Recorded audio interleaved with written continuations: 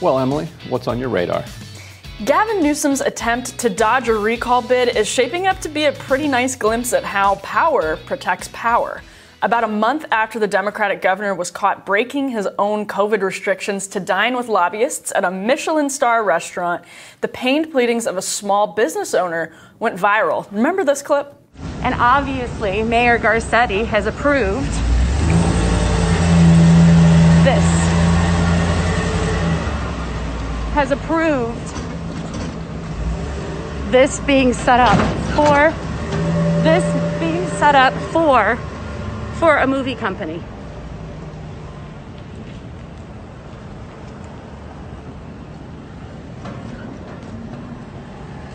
I'm losing everything. Everything I own is being taken away from me. And they set up a movie company right next to my outdoor patio, which is right over here.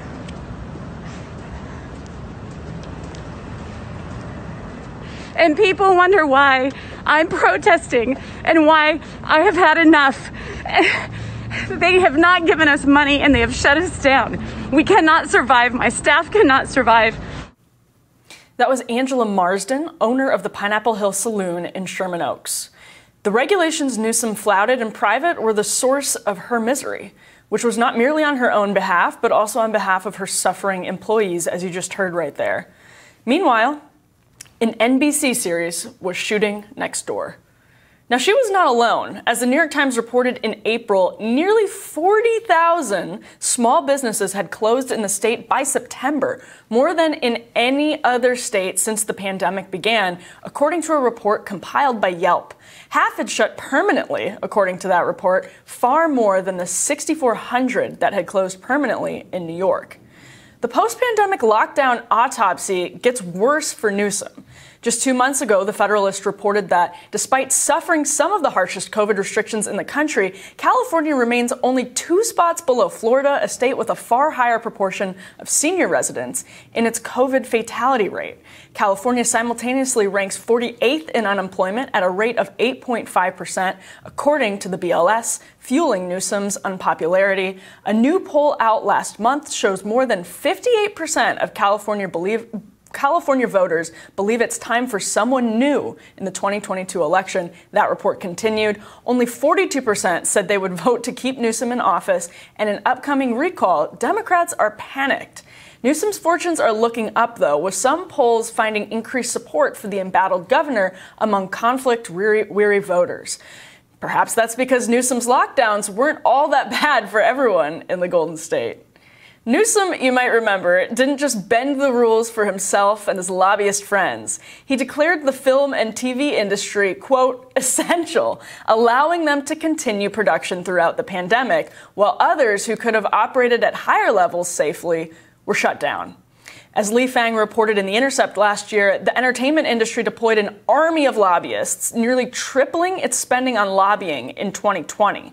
Quote, Warner Brothers, for instance, spent $22,500 earlier this year on lobbyists contacting the governor's office for COVID outreach, TV film production, according to a disclosure. The Motion Picture Association spent $45,000 on lobbyists to shape the COVID-19 reopening of film and TV sector. Paramount Pictures has spent at least $85,000 this year on the essential business rules developed by state agencies in California, Fang wrote. There it is. It's all right there.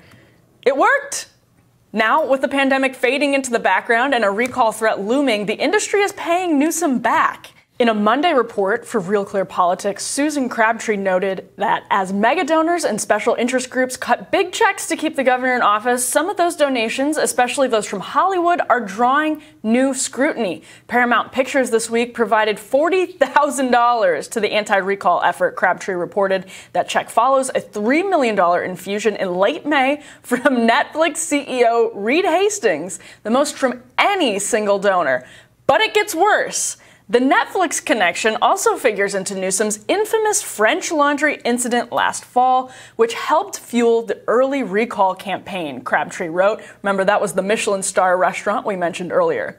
When the governor was spotted at the opulent restaurant amid heightened COVID restrictions, he was celebrating the birthday of longtime friend Jason Kinney, who lobbies for Netflix, one of many clients pressing for exemptions from lockdowns, Crabtree wrote. In addition to Hastings, I checked this yesterday, Steven Spielberg and J.J. Abrams have both made donations to Newsom's 2022 campaign in recent days, according to California's donations database. This, by the way, is the same sanctimonious industry that's lecturing us while bending over backwards to appease the genocidal Chinese Communist Party for the sake of making an extra buck. They're buying off politicians, and politicians are eager to be bought at our expense. Ryan, Gavin Newsom is so shameless and brazen about his corruption. I mean, this is the transactional nature of his relationship with the film industry is gross, but it's especially gross when you consider exactly how transactional it was over the course of the COVID lockdowns. He had some of the strictest COVID lockdowns in the country. They were some of the least effective COVID lockdowns in the country based on what we know about the fatality rate in his state. And at the same time, you have Netflix lobbyists pouring money into his campaign coffers now, lobbying him over the course of the pandemic and continuing to film that viral video of Angela Marsden. That was an NBC, so Comcast show that was being shot right next door. Can it get any more shameless? Well, I loved the Intercept reporting that you cited. Yes.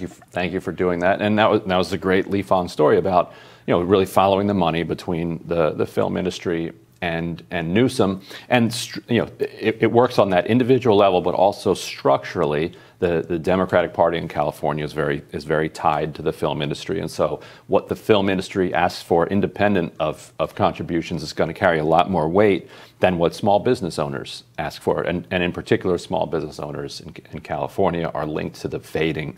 They've linked their fortunes to the fading Republican Party there, whereas as Democrats have gotten increasingly popular among suburban educated voters, there's a linkage there too, both structural as well as campaign contributions, because the donations from those individual people fund California Democrats, and they were very supportive of these strict lockdowns. Right. And so all of these things coalesce to create this condition where you had one of the worst responses to COVID anywhere in the country. And as you said, it didn't actually produce the outcome that you would hope from it. If you had done all of this and you had come out with the best outcomes in the country. Exactly. All right, then let's talk about that. Instead, you're right in line with Florida.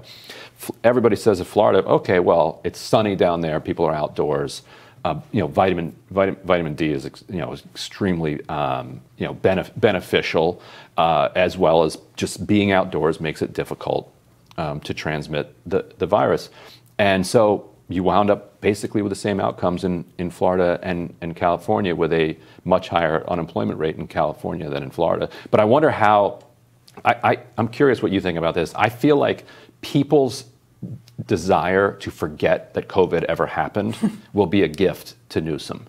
Oh, yeah. That people are going to say, you know what, I did hate how that unfolded, but let's just move on. Yeah, I think that's why we're starting to see his numbers tick upwards. Mm-hmm. Like, they were pretty bad a couple of months back when we were still feeling like, everything was still pretty shut down. His numbers were still, they weren't in good shape, and they're slowly getting better. I think partially that's because he just has a lot of money, and a lot of that comes from Hollywood. But I think you're right, Ryan, that people just want to move on, forget COVID happened. They don't want to deal with, a nasty recall fight after this last painful year, which it was, more than a year at this point. So yeah, I think that's absolutely true. But I love the California donation disclosures where, as Lee reported, you have to say, yeah, no, we were lobbying to become essential business. It's like, that's straight up what we were doing at Paramount.